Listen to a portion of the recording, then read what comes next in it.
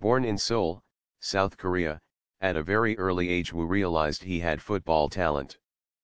Inspired by Diego Maradona and his unique ball control ability, Woo practiced and practiced to emulate the skill. Woo won a national football skills competition in Korea and decided he wanted to become a professional footballer. Woo achieved this in Korea and then went on to play professionally in the German league for Stuttgart Kickers.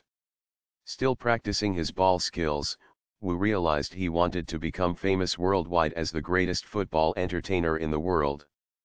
Hee-young Woo broke the Guinness Book of World Records for football head tricks in 1989 by heading a ball for 5 hours, 6 minutes, and 30 seconds. Whilst in Germany, Woo performed at the final of the German Cup, and then back in Korea, Woo did his amazing skills routine at the opening ceremony of the Seoul 1988 Summer Olympics.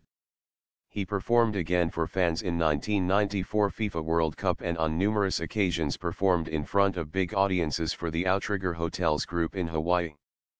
Woo again became involved in the 2002 FIFA World Cup when the tournament was held in his native South Korea. As an ambassador for the World Cup 2002 in Korea, Woo promoted the event at many games.